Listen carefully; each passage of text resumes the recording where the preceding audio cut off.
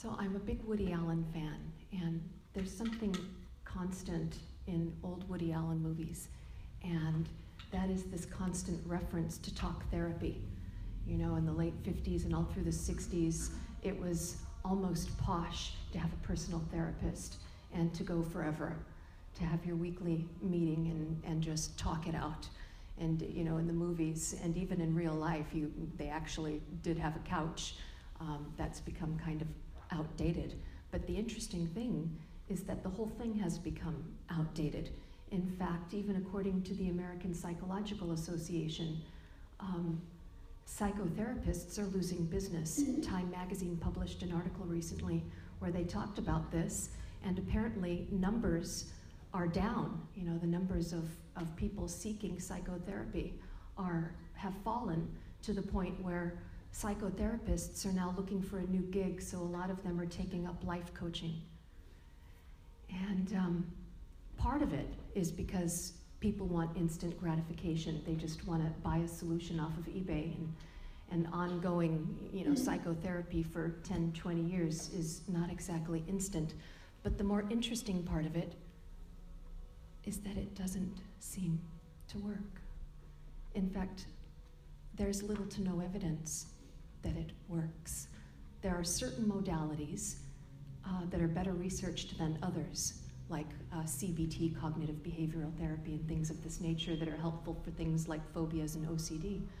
But generally speaking, talking and talking to the point of probing and ruminating into the subconscious causes for things seems actually to make things worse. Yogi Bhajan talks about this level of psychotherapy and this level of psychology. And I want to read to you a quote. And this comes from 2000 when he was teaching in Española. He says, without an understanding of parapsychology, the psychology of the beyond, we will suffer in a very indirect way. Our local psychology moves around a focal point, an axle of life. This is very interesting. He says, and this is Yogi Bhajan's words from 2000, he says, our local psychology moves around a focal point, an axle of life. As the earth goes around the sun. So in other words, the psychology that he calls local, which is basically the kind of talk therapy that I was referencing from the Time magazine article, is a kind of approach that's very, very localized and very, very fixed on a certain point or level of reality. Let me continue. Our cooperative psychology, our own circle, our whole world of imagination and thoughts moves as the earth moves around itself in its orbit. Yogi Ji continues, sometimes the applied social psychology puts people to a task which is not real, not necessary. He goes on, sometimes the reactive social psychology, for example, where you're mad at your mother and father, makes people do things which are unnecessary. When people get into their drama, their neuroses or psychoses, uplift them to a new level, he says. Elevate them so that they have a new surface to sail on. And the next line is too good to pass up, so I'll continue for one more line. He says you can study, get college degrees, and become as professional as you can be, but you will be stupid in the beginning, stupid in the middle, and stupid in the end if you do not know the psychology of the beyond.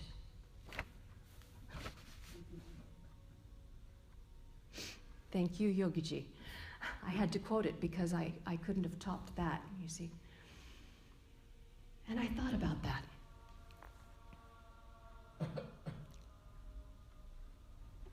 And when I was thinking about that particular line, about how you can study and be clever and book learned and degrees all over the wall and all of this stuff, and you'll still be stupid. And of course, he could get away with that kind of thing with his booming voice and Indian accent, and I could never get away with that, but I've experienced it.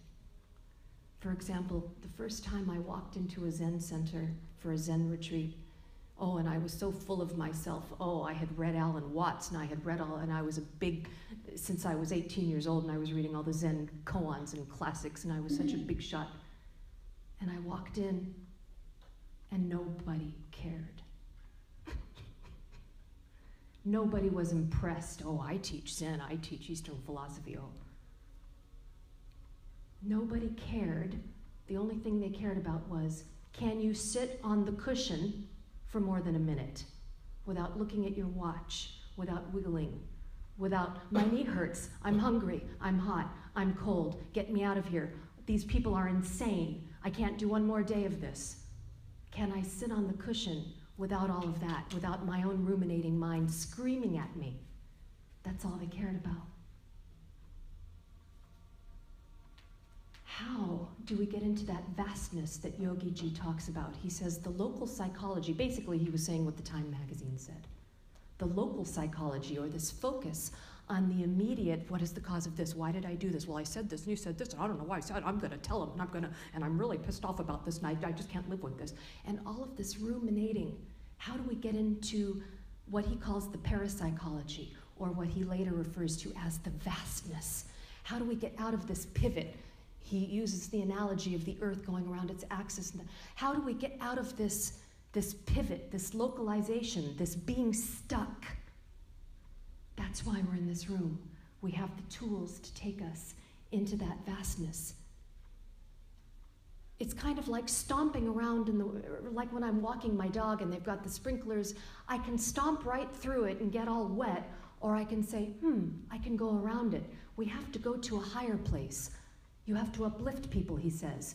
We have to go around it, find some way to bring light in, to bring the vastness into our soul, to awaken, to uplift ourselves to a higher frequency where we see differently, but more, where we feel differently, where we know differently. And that can't be gained from books, from data, from information, from degrees hanging on the wall.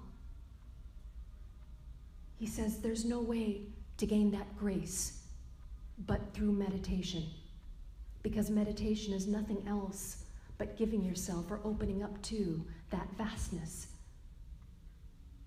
And I would even go further, going past the ordinary focusing tools of meditation into what the mystics call contemplation, which is not analytic at all, but it's going beyond the tools of knowing, okay, I'm breathing, or I'm focusing on this mandala, or I'm focusing on this mantra, going beyond the tools into a kind of spaciousness, vastness, emptiness, where the emptiness takes over the focusing tools, where you give your thoughts over to God.